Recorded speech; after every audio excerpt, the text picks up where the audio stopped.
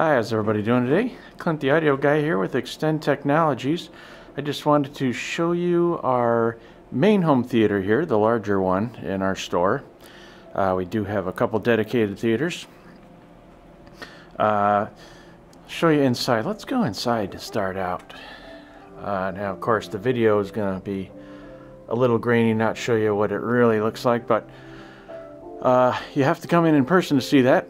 But we have the new 135-inch screen. This just pops like crazy. This is Da-lite ultra thin bezel, 133-inch. It's a 1.3 gain.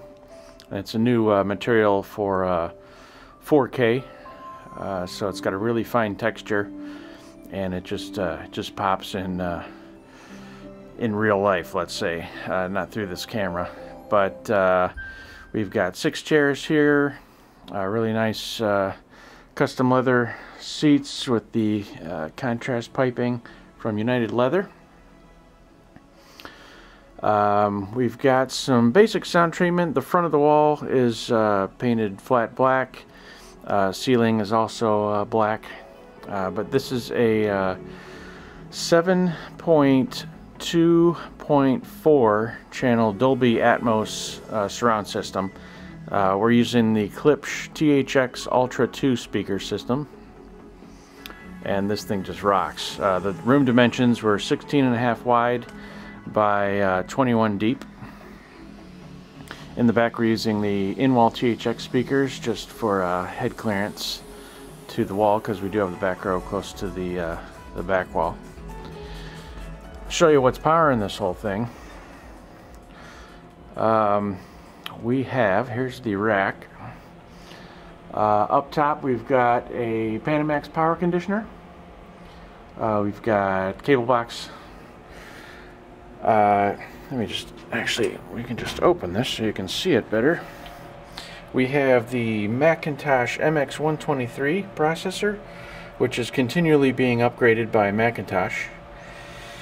Firmware wise, so it just got some new features actually that are really cool. So if you already own one, you just got some new features, so update your firmware. Anyway, we have the new amp, the MC257 7-channel amp, 250 watts by 7 channels, and it's got that new meter where all the meters are joined together like that. Looks really cool. We have the MI128 8-channel amplifier that runs our high channels. The 7-channel runs all the main in-wall speakers. We have another Panamax conditioner, and then we have the Klipsch subwoofer amp. It's 1,000 watts, 1,000 watt sub amp, and we have 2 of the Klipsch THX subs. So this rack is by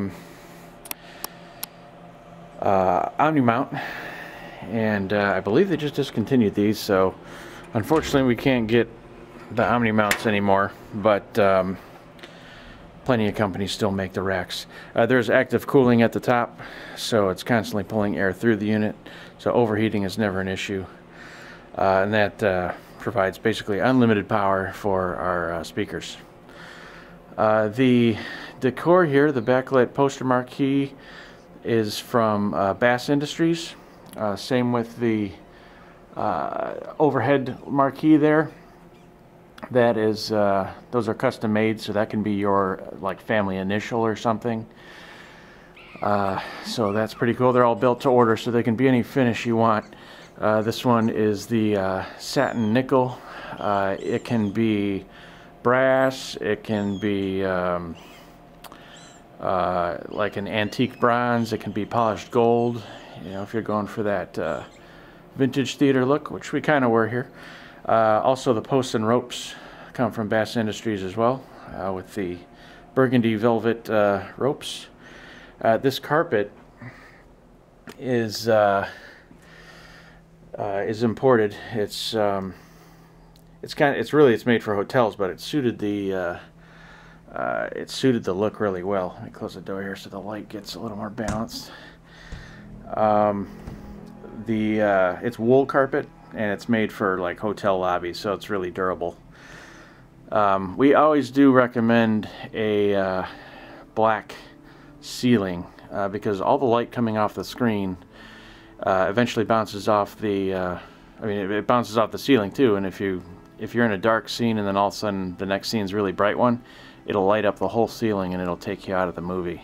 All of a sudden you're sitting in your room. So black ceiling tiles is the way to go, or just paint your ceiling black if it's a finished ceiling. Anyway, that's it from here, I think. Thanks for watching, and we'll see you on the next one. Take care.